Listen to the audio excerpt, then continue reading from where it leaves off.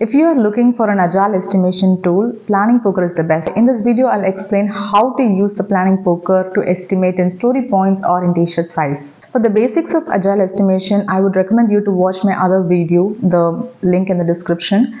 So that will give you a basic understanding of what is agile estimation. So coming back to Planning Poker, this is the best technique where the team uses a deck of cards. In each of the card, there will be the agile estimation number and it will be distributed to all the members of the team. And they have to pick which estimation they choose. They have to do this individually, and at the same point, they have to flip their card and see how it works. So let's see this with an example. So let's assume that there is a team of 5 members there and they are estimating a story. So after they discuss about the story and they get a clarity, all of them will be given a set of cards and with the Fibonacci series in it. So they have to think over for some time and then choose the estimation for that story. And after some time, when everybody is done, they all flip the card at the same time. So for example, let's say in round 1, 3 of them are coming up with 5 pointers, 1 with 3 and 1 with 8.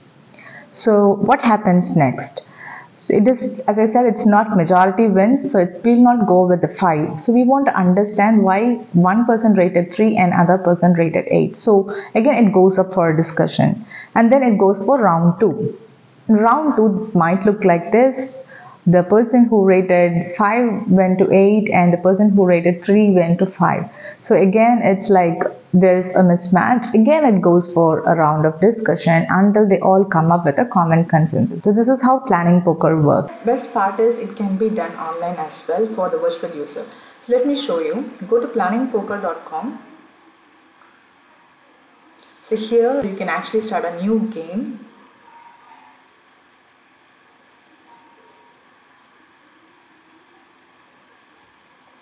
Just give this user story number or the sprint name or whatever, right? So maybe I will say sprint 10 user story XXX, and then we want to set whether this is going to be a Fibonacci series or a modified Fibonacci series, a t-shirt. Usually we go with the modified Fibonacci series, and then create game.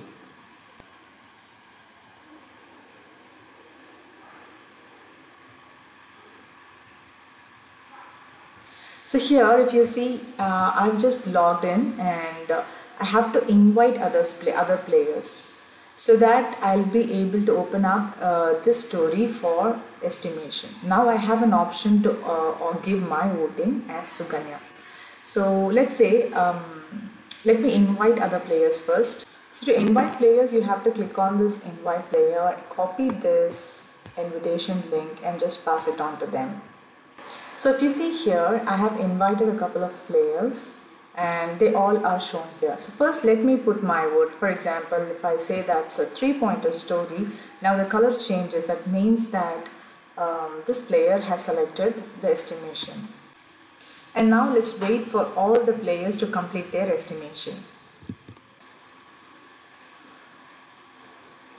Now you can see all of them have voted. So let me reveal cards.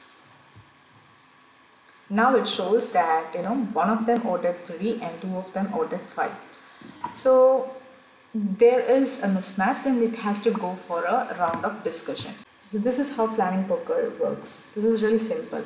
Log on to planningpokeronline.com, create your own game and copy the invitation link, share it on to your team, and then let all of them log in. After that, you start voting. After you see all blues, then it means everybody has estimated and you flip the card at the same time. Where if there is a mismatch, then it goes for second round or third round.